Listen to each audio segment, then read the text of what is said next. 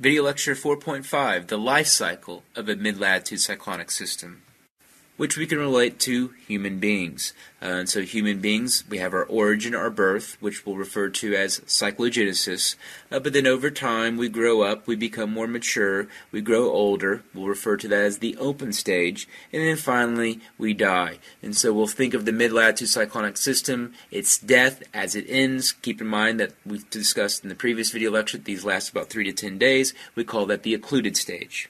The beginnings of a mid-latitude cyclonic system, or cyclogenesis, occurs when converging and conflicting air meet. What do I mean by conflicting air? Air that has different temperature, pressure, and moisture characteristics, and this is going to bring unstable conditions.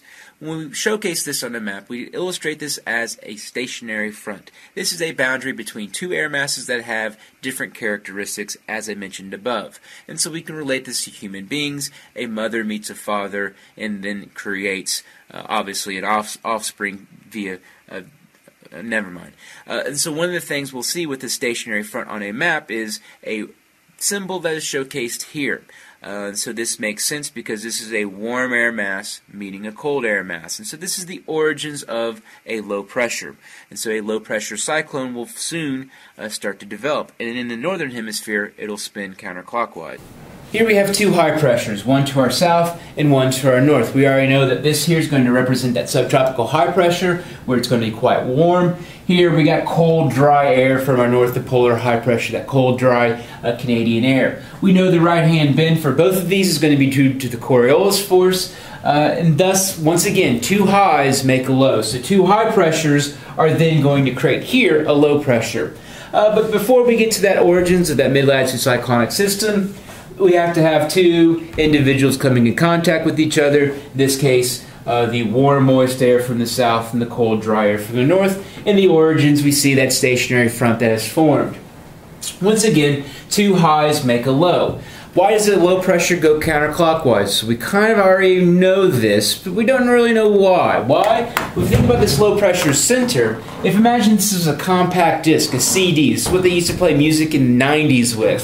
If I put a compact disc right here and I had these arrows, what would happen is if I was deflecting on this side of that compact disc and deflecting on that side, what it would do is you create a counterclockwise flow. A counterclockwise flow, which we see right here. So that counterclockwise flow is due to kind of this center being rubbed on this one side and rubbed on that one, creates that counterclockwise. Once again, relating a mid-latitude cyclonic system and its life cycle to human beings. As we grow up, childhood to teenage years, we can relate that to the open stage. And here's where we have the formation of warm and cold fronts. And so the mid-latitude cyclonic system starts to take on a certain character. We can find in the northern hemisphere that the cold fronts will sweep around the southern edge of a low-pressure center, of a mid-latitude cyclonic system center, which is something that will be very important as we go further. One of the things we also talked about is the open stage, the formation of fronts. So beforehand, we've got our low pressure center, but we've got a stationary front. Pretty much all of this cold, dry, all of this warm, wet. However, over time, as we know, low pressures, they have in the northern hemisphere, the cold fronts sweep around the southern side of that low pressure center. We can see that here.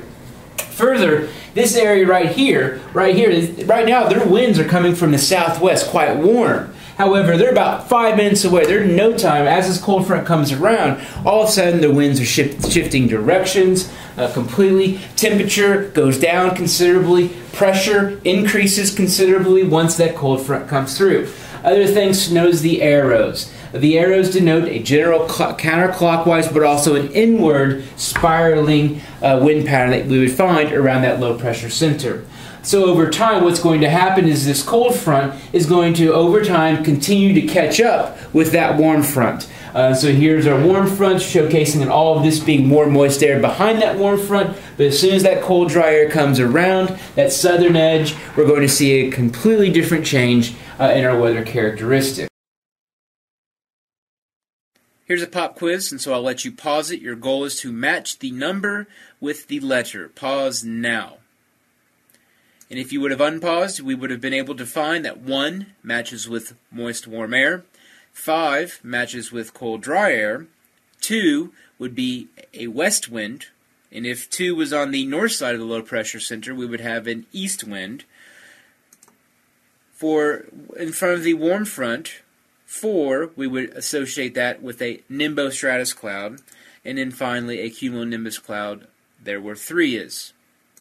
Like I mentioned before, cold fronts move faster than warm fronts, and so as that cold front comes around the southern side of a low-pressure center, eventually it's going to catch up to the warm front, and when that occurs, we have reached the occluded stage, or the end of a mid-latitude cyclonic system's life cycle.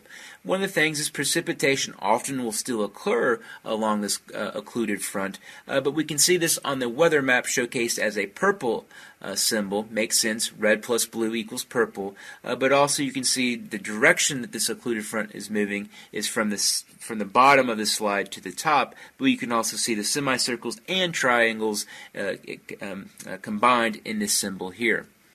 Now we'll relate a life cycle of a mid-latitude cyclonic system, a low pressure, to this weather map here, very similar to what you'll do in assignment 2. And one of the things you'll note, if you note that these weather symbols which are provided in the assignment 2 instructions describe what you're looking at, but one of the things you'll notice about the wind patterns above the black circle illustrating the low pressure center is that they're all coming from the north. The winds are all coming from the north. Also the temperature is cooler, but whereas from the south of that low pressure, and all this pretty much in the bottom half, you find much warmer temperatures, but you do see that the wind is coming from the south. And so what you're seeing here is a great example of conflicting air masses. Air that's quite warm from the south that's coming into contact with air that's quite cool from the north, forming the stationary front that we see here on the left-hand side. Aided by the meandering polar jet stream, this mid-latitude cyclonic system is going to move from the west to the northeast. And so this low pressure, we can see the beginnings of a cold front. The cold front has begun. Notice the winds behind the cold front, how they are now coming from the northwest, which is much different than the winds that are ahead of the cold front. The winds that are ahead of the cold front or in front of it are from the south. And so one of the things is the cold front brings very changing weather characteristics, where wind will be coming from the south, and then the cold front will arrive, and then the winds will be coming from the northwest. As this low pressure moves further to the northeast, you can see how the cold front has begun to sweep around the southern edge of that low pressure center. Further, you can see the formation of a warm front there in Wisconsin and Michigan. So this low pressure will be continuing to move to the northeast, where now it's definitely reached what we refer to as open stage, now when that cold front and warm front are clearly defined and clearly described. Now if you look at the weather characteristics for those in Wisconsin, right now it's very much a warm day, winds are from the south. However, what's going to happen is that low pressure is going to move through, and you'll note that the temperature characteristics there in Wisconsin will soon be quite different. Now we can see the first instance of the occluded stage beginning. And so if you look at the low pressure center, coming out of the low pressure center is an occluded front. You can see that with those two little symbols that are purple. And so we are now reaching the occluded stage, and it's starting to reach the end of the life cycle of a mid-latitude cyclonic system. Now in Wisconsin, temperature characteristics, wind direction has changed considerably as that cold front has continued to sweep around the southern side of that low pressure center.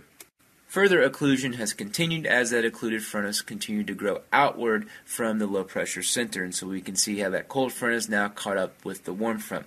Another thing you'll notice around that low pressure, you'll notice that the winds are moving very much in a counterclockwise flow, which once again makes sense with characteristics of a low pressure.